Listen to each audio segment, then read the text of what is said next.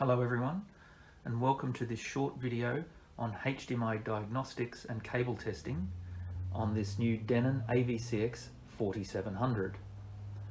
Cable testing has been part of HDMI diagnostics on these receivers for a couple of years, but this new receiver can test cables up to 8K now, a new feature.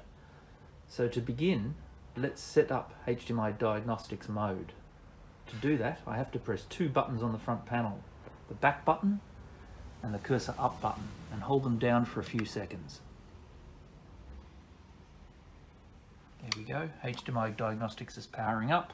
It's checking the internal hardware first to make sure the AV receiver is okay, which it is, and now it presents me the diagnostics menu. I'm going to press the down arrow to go straight down to cable test. I've already prepared my cable. To test cables, you have to connect them to the 8K HDMI input and the monitor main output that's labelled eARC and ARC. It's a 1 meter cable. It was quite expensive in its day. I'm now going to press enter to access cable test. I've already connected the cable, as you've seen. I will now press start. The cable is being tested for its capabilities of resolution, or bandwidth really. It's passed. What has it passed?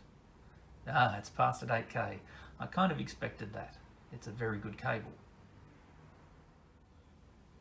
For my next cable test, I'm using a free cable I was given with a Blu-ray player. It's a 1 meter long cable, nothing special, it was included for free in the box. Let's have a go and see what it can do.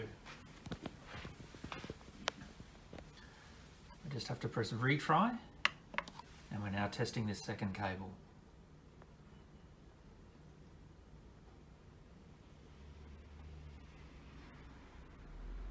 It passed, and it passed 8K.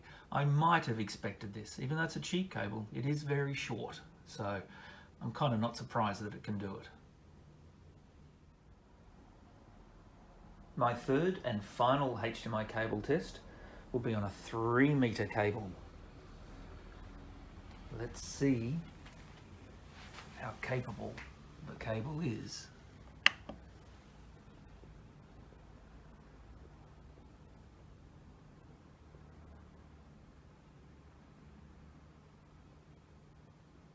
It passed all the way up to 8K. That's a 3 meter cable. There you go. That's HDMI cable testing at 8K on the new Denon AVC X4700.